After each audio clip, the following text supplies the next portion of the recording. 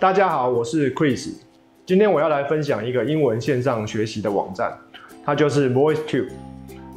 而我会开始在 VoiceTube 里面学英文，主要是因为我的宝贝儿子林小仔。去年他小学3年级的时候，我被请到了学校，老师说他的英文跟不上进度，让他产生了很大的挫折感。所以呢，我为了要抢救小子的英文，就给他定了一个计划，叫做小仔英文每天进步一点点计划，规定小仔在 VoiceTube 里面每天学习。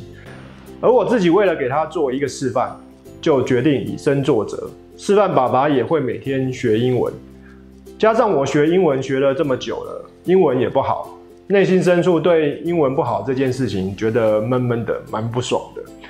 另外又想到我们维家因为生意上的关系，也会比较有机会接触到外国人，那英文一定要有一定的程度才行。于是呢，我也就同步开启了 Kris 英文每天进步一点点计划，计划名称一样长。那这几天我因为要制作这次的分享影片，去算了一下我到底已经学了多久，哇，已经快要300天了，而且我还会继续的坚持下去。回头去看刚开始的自己，再来比较现在的我，自己的进步真的都看得到，真的让我觉得很快乐。好，接下来那我们就开始介绍我是如何利用 VoiceTube 网站来学习英文哦。